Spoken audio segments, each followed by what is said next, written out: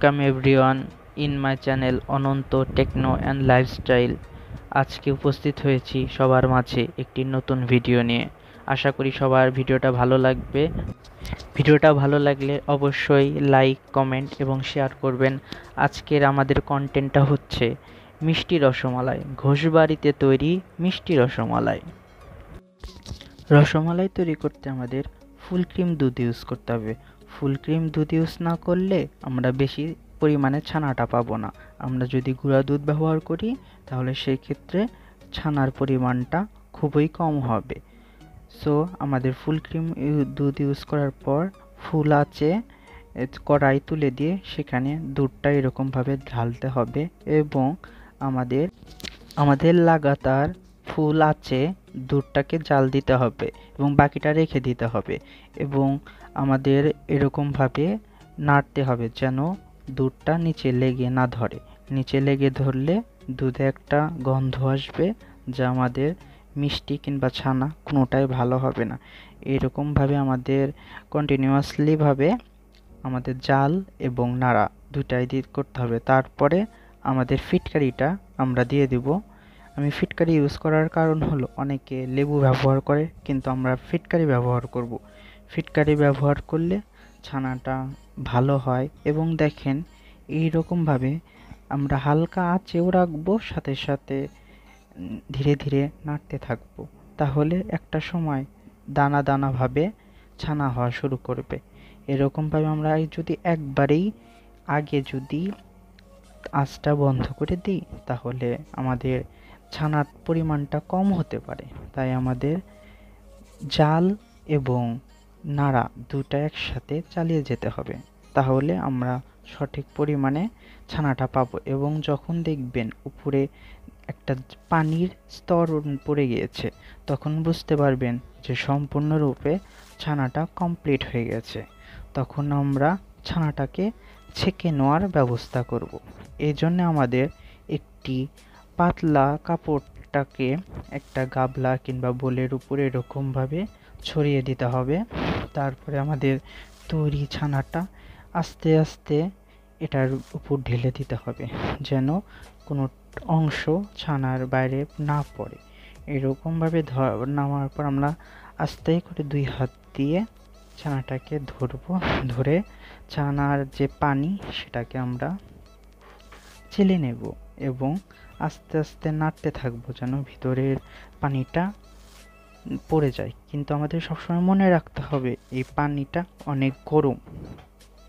So আমাদের সেদিকে খেয়াল রেখে খুব সাবধানতার সাথে পানিটাকে ফেলে দিতে হবে এবং আমাদের কিছুক্ষণ এরকমভাবে ধরে কিংবা রাখতে হবে যেন সম্পূর্ণরূপে পানিটা পড়ে যায়। এরকমভাবে ঝাঁকাতে হবে।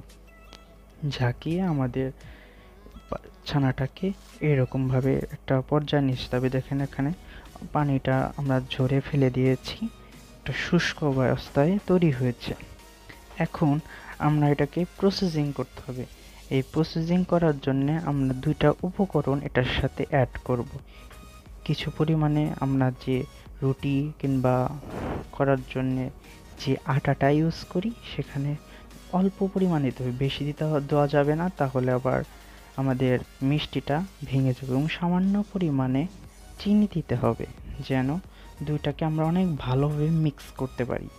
অনেক ভালো। আপনাকে বলে রাখা দরকার যে যত ভালো করে আপনি ছানাটাকে প্রসেসিং করতে পারবেন তত আপনার মিষ্টি ভালো হবে। প্রচুর পরিমাণে অনেকটা সময় ধরে নানা রকমভাবে এটাকে প্রসেস করতে হবে। যদি আপনি প্রসেস ভালোভাবে না করেন তাহলে হবে না। এবং যখন এরকম একটা পর্যায়ে দেখেন হাত দিতেছে একটা দলা আকৃতি হয়ে যাচ্ছে, সেই পর্যন্ত আমাদের এটাকে প্রসেস করতে হবে। তারপরে হাতে নিয়ে এরকমভাবে গোল করে আমাদের রসমালাইয়ের আকার দিতে হবে।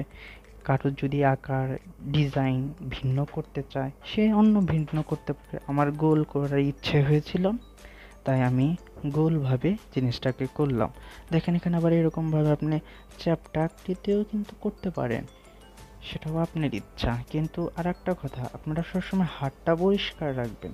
যদি হাত পরিষ্কার না রাখেন ছানাটা নোংরা হয়ে যাবে এবং মিষ্টিটা কালো কালো হবে। সো আমাদের সব সময় হাত পরিষ্কার রাখতে হবে এবং এরকমভাবে সবগুলোকে গোল করে নিতে হবে। তারপরে আবার আঁচ করে নিয়ে সেখানে আমাদের রস তৈরি করার দেওয়া হবে।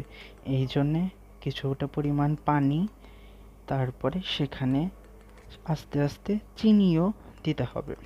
এরকমভাবে আমাদের রস তৈরি করতে হবে।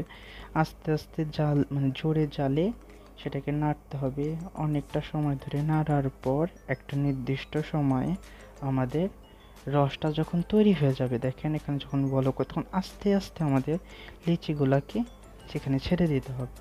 আর আমাদের এই লিচিগুলোকে অনেক আস্তে আস্তে সাথে হবে, যেমন একটার সাথে যেন আর একটা না লাগে এবং এগুলো অনেক সফট থাকার কারণে ভেঙে যাওয়ার সম্ভাবনা থাকে।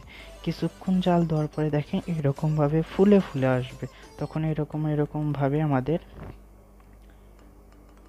মিষ্টিটাগুলোকে ভালোভাবে, আপনি যদি মিষ্টি যদি ভালো না হয় তাহলে কিন্তু রসমালাইয়ের গুল্লাগুলো ভালো হবে না। সো আমাদের ভালোভাবে লিচি করে নিতে হবে এবং আপনি বেশি আঁচে আবার কড়া করবেন না। কড়া করলে আপনি জিনিসটার ভিতর আবার পরে রসমালাই রসটা ভিতরে ঢুকবে না। যখন হয়ে যাবে অনেক সাবধানতার সাথে আমরা এরকমভাবে এগুলোকে কালেক্ট করে নেব এবং বাকি যে আমরা দুধটা রেখেছিলাম সেই দুধটা এখন ক্ষীরের জন্য প্রস্তুত করব। এখন আমাদের কথা হচ্ছে আমরা অনেকেই একটু লাল কালারের ক্ষীর পছন্দ করি, আবার অনেকে সাদা। যারা লাল কালারের ক্ষীর একটু কালারটা চান তারা আর একটা প্যানে কিংবা কড়াইয়ে একটু চিনি নেবেন। চিনিটাকে হাই হিটে জাল দিতে থাকবেন। হাই হিটে জাল দেওয়ার পর একটা সময় একটা ক্যারামেল কালার চলে আসবে, তখন পাশের থেকে দুধ নিয়ে এটার ভিতর দিবেন এবং লাগাতার আপনাকে নাড়তে হবে। যদি আপনি নাড়তে থাকেন তাহলে জিনিসটা জমাট ধরে যাবে। এরকমভাবে আপনাকে কন্টিনিউয়াসলিভাবে নাড়াচাড়া করতে হবে এবং নিচে যেন না লেগে যায় সেদিকে অবশ্যই খেয়াল রাখতে হবে। এবং একটা পর্যায়ে দেখবেন সেটাকে একটা লাল বর্ণ হয়ে গেছে, কিন্তু লাল এই দুধটাকে আপনাকে এই সাদা দুধের ভিতর দিয়ে দিতে হবে। তখন দেখেন আমি যদি এখন এটাকে একটু নাড়াচাড়া করি তাহলে এটাকে একটা অন্যরকম কালার চলে আসবে। দেখেন আমি নাড়ছি, একটা লাল কালার চলে আসলে আপনি দেখবেন যে অনেক জায়গায় অনেকের লাল কালার একটু কালারিং কালারের ক্রিমটা পছন্দ করে। সো আপনাকে একটু কালার যদি আপনি চান তাহলে এটা করতে হবে এবং আঁচে দিয়ে এটাকে শুকাতে হবে আস্তে আস্তে এবং চিনি খুব সামান্য পরিমাণে দিতে হবে। এখানে নির্ভর করছে আপনি কতটুকু মিষ্টি খেতে ইচ্ছুক। আপনি যেরকমভাবে মিষ্টি খাবেন সেই অনুযায়ী আপনি চিনি দিবেন, কিন্তু একটা মনে রাখবেন এই দুধটা আবার শুকিয়ে যাবে। সো আপনি যদি বেশি চিনি দেন তাহলে অতীব বেশি মিষ্টি হয়ে যাবে, তখন অতি মিষ্টির কারণে আপনার জিনিসটাকে খেতে ভালো লাগবে না। এরকমভাবে আমাদের আঁচ দিতে হবে এবং আমাদের দুধটাকে শুকিয়ে ফেলতে হবে। দেখেন আমরা একটা দিয়ে চেক করছি যে এটা কতটুকু আছে। যখন দেখবেন একটা লিচি কিংবা একটা গোল্লা ছাড়ার পর মনে করেন মোটামুটি এটাকে দেখা যাচ্ছে, তখন মনে করবেন যে এটা সবগুলো ছাড়ার জন্য পারফেক্ট। যদি আপনি ক্ষীরভাবে করতে চান, আপনি যদি রস শুদ্ধ দেন তাহলে মিষ্টির পরিমাণ আরও বেশি হবে। সো আপনাকে চিনি কম দিতে হবে, আর যদি রস না দেন তাহলে চিনি একটু বেশি দিতে হবে। এইভাবে আপনাকে ধীরে ধীরে আস্তে আস্তে দিতে হবে যেন একটার সাথে আর একটা না লেগে ভেঙে না যায়, সেদিকে খেয়াল করবে। আর একটা জিনিস আপনারা দেখছেন চারপাশ দিয়ে একটা স্বর আবরণ সৃষ্টি হয়েছে। এই স্বর আবরণটা আপনারা চাচবেন না, তাহলে এই ক্ষীরটা অন্যরকম মনে করেন আপনাদের মুখে একটা স্বর লাগবে। আপনারা যদি স্বর খেতে আগ্রহ হন তাহলে জিনিসটা চাচবেন। আমি স্বর খেতে পছন্দ করি না, তাই আমরা জিনিসটাকে করি না। এরকমভাবে কিছুক্ষণ রেখে হালকা একটু মিডিয়াম আঁচে একটু ফুটিয়ে নেবেন যেন ভিতরে জিনিসটার রস ঢুকে। তারপরে আঁচটা বন্ধ করে দিবেন। আঁচটা বন্ধ করে দিয়ে আমরা এটাকে একটা বলে কিংবা আপনি যেখানে পাতাতে চান সেখানে রেখে কিছুক্ষণের জন্য রেখে দিবেন। আপনি 1 ঘন্টার মতন রাখার পর একটা সুন্দর রসমালাই পাবেন। সবাইকে ধন্যবাদ অনেক আমার ভিডিওটা দেখার জন্য। এইভাবে ঘুষবাড়িতে ট্র্যাডিশনাল ওয়েতে রসমালাই তৈরি করা হয়। সবাই আমার চ্যানেল অনন্ত টেকনো এবং লাইফস্টাইল চ্যানেলটিকে যদি সাবস্ক্রাইব না করে থাকেন তাহলে সাবস্ক্রাইব করে দেবেন, এবং যারা সাবস্ক্রাইব করা আছে তারা অবশ্যই লাইক, কমেন্ট এবং বেল আইকনটি ক্লিক করবেন, যেন ভবিষ্যতে আমার চ্যানেলে যদি কোনো রকম নতুন ভিডিও আপলোড করা হয় তাহলে আপনারা খুব সহজেই আপনার সামনে পেয়ে যাবেন। ধন্যবাদ সবাইকে আমার ভিডিওটা দেখার জন্য।